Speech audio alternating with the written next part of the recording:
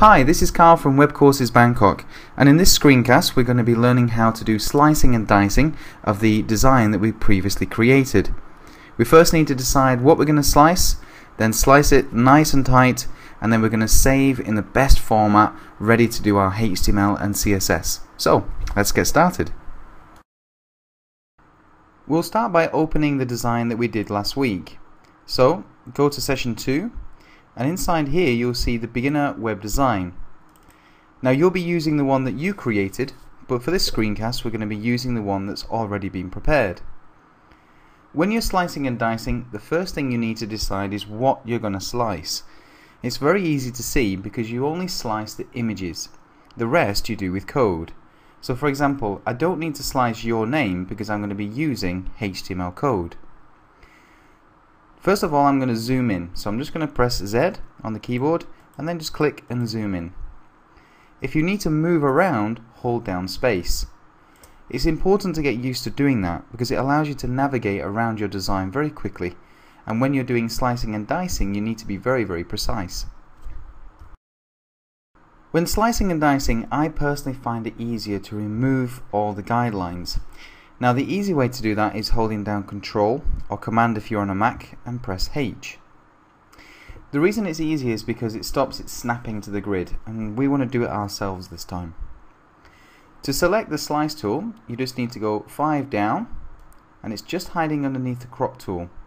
Alternative, you can just press C. So select the slice tool, and then what we're going to do is draw a box exactly around the image. So I'm just going to start very roughly like this, but then I'm going to go in and just make it very precise. You want to go right to the edge of the image. So for example, if I zoom in here, I can see I'm not quite at the edge of the image. I'm about 1 pixel away.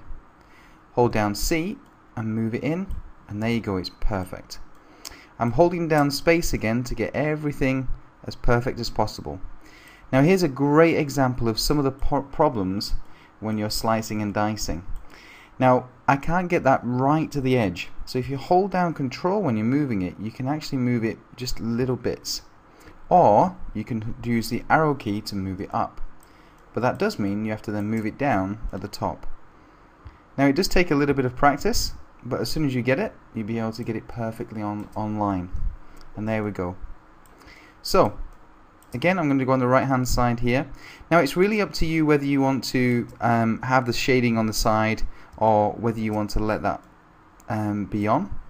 And again, that's up to you. So now we've got that nice and tight, we can then name it.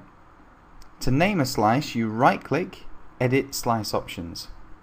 The name I'd like you to give is Logo Portfolio. Okay, then click OK. Now importantly, that will become logo portfolio dot either JPEG, GIF or PNG. The file type we'll decide a little bit later, but that actual name becomes the file that this image will be. Again, let's hold down space and move our way down to the main banner.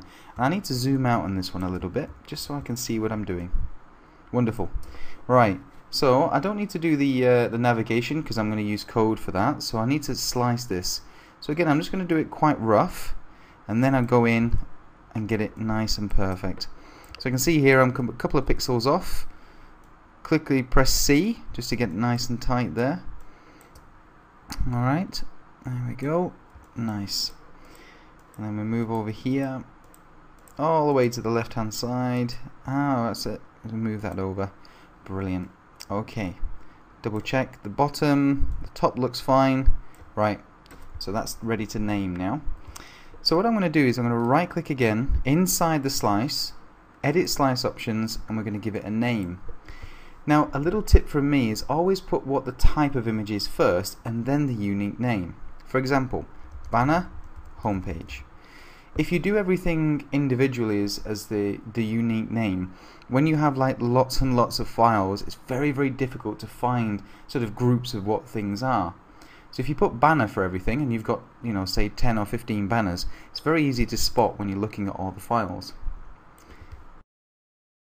Great, we've got a couple more images to do, so I'm just going to zoom out, and there we go. And here we are, we've got now our website examples. Now here's a great example of being very careful about what you slice. A lot of people, what they do is they would slice something like this, but unfortunately we have a shadow here, so when you put that on your website you'd see that the shadow is missing, and as soon as it's such a nice shadow, I think we should have it in. So I'm going to zoom in a little bit, press C to select my slice tool, and just move that over like that, just so I've actually got the shadow as well. Okay, so again I'm nice and tightly up against the bottom there, and then we're just going to get this shadow on the left hand side. Perfect.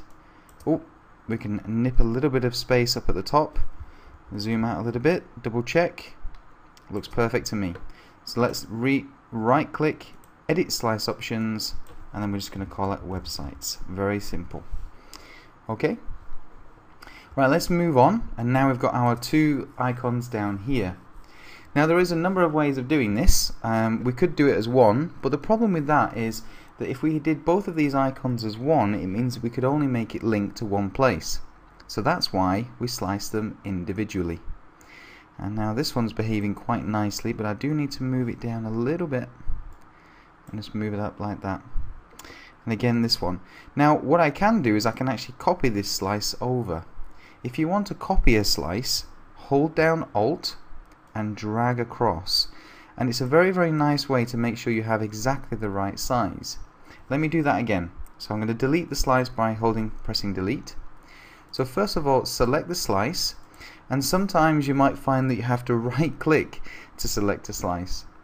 So right click or click depending on which works, and then hold down Alt, click and drag across, and then you know that you've sliced exactly the same size. Alright, now let's name these. So right click, edit slice options, and I do believe this is an icon, so I'm going to call it icon Twitter.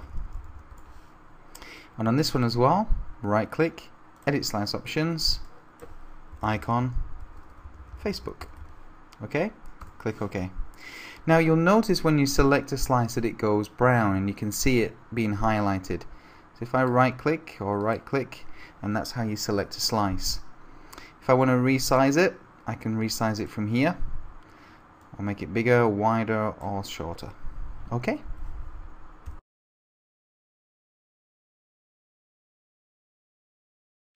So now we've sliced everything that we need. I'm just going to zoom out by clicking Control and minus. Hold down space. So we have a total of 1, 2, 3, 4, 5 slices. Now, important to see is that you'll see other slices around like this. Now, the reason that Adobe Photoshop does that is because it also allows you to save as HTML. But unfortunately, the HTML that it creates isn't exactly what we need. So what we do is we slice the user slices here. We slice what we need. We don't slice everything. However, Photoshop says, well, I'll give you a bit of a hand, mate, so I'll slice around it for you as well. So that's what you see when you see these other numbers as well. So now we have our slices, we are ready to save. Okay, so I'd like you to go to File, Save for Web and Devices, and that's very important distinction, not Save As, because that's saving the PSD so you can edit it for later. We need to have some nice flat images that we can put into our code. So just click on Save for Web and Devices, and you'll see the Save for Web and Devices panel pop up. Now the important thing about saving is that we want to save it in the right place. So first of all, I'm just going to click on Save, and then it will bring up the desktop, and this is where I'd like you to save it. So this is my desktop, and what I'm going to do is I'm going to right click and make a new folder. I'm just going to call this Beginner Web Root. Nice and easy. So what I'm going to do is I'm going to click inside, because this is where I want to save all my images, inside this root folder, and this is where we're going to be making the website in later series. Now what we need to do is change something very important, and that is the slices. Like I said before, Photoshop gives you all the other slices. So if you want 27 slices that you don't really want, then I recommend you change this to all user slices, which means that only the ones that we selected will be saved as images. Now, format, images only, settings, default, slices, all user slices. Now the file name here, interestingly enough, doesn't matter, because we've already individually named the files that we're creating. So I'm in beginner's root, I've got my file name there, not important right now. The slices, all user slices. So click on save, and then when you're there, you'll be able to go to your desktop and check out your images. So now that we've saved, I'm just going to close down Photoshop, and I can see here is my folder, beginner root, and inside there I have images, and then I have my 5 images. Okay, now let's pretend that we missed one of them. Let's pretend that we need, or maybe an extra slice. So what I need to do, I'm just going to click on the logo, and I'm actually going to delete that. Right, so we need to get that slice again. So back to Photoshop, and then again just File and Save for Web and Devices.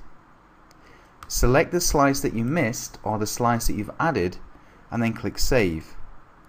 Now this time we're going to be doing all selected slices here. Slices, selected slices, unless you want to resave them all. Now what I do not want you to do is go inside this folder that's been created. See, Photoshop knows what we're doing. It knows that we're web designers, and it knows that normally images are kept in, surprisingly enough, the images folder. So don't go inside, but just stay here so you can see the name of the folder. Now click on Save, and there you go. If it asks you to replace, that's fine. Minimize, and then you'll see now we've got the slice. So that was slicing and dicing. We've now got our 5 images ready for our HTML and CSS stage. Great, and if you have any questions about our courses or this screencast, please go to www.webcoursesbangkok.com. Thanks for watching. Bye.